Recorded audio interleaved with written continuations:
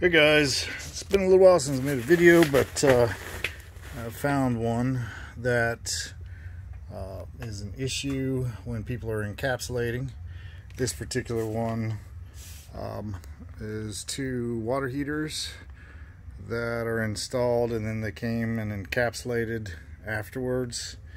And so what they did, they thought they were sealing it, but what they've done is they blocked the airflow, because this is a flame guard water heater, so they were causing improper combustion on the water heater, which was causing it to soot heavy. So that's some of the soot that was coming out because they did not realize what they were doing. So we're pulling away all of that foam away from the bottom, and then we had to clean the burners and clean everything.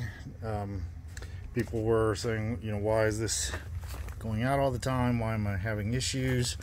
Water heaters are fairly new. Well, it's because you can see where even the plastic, they went up too high, and so it was blocking off all of the air that the water heater needed for proper combustion. So, as always, like and subscribe, and have a wonderful day.